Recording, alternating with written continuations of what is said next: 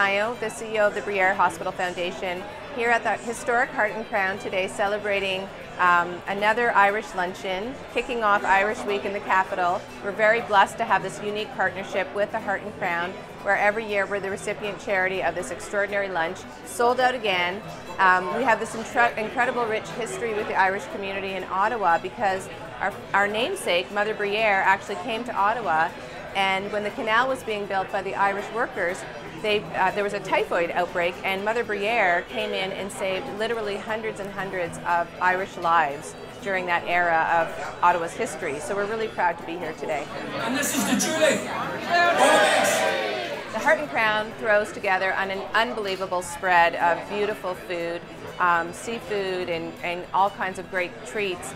But there's also a wonderful Irish band that plays. They've been playing with us for years. They're back.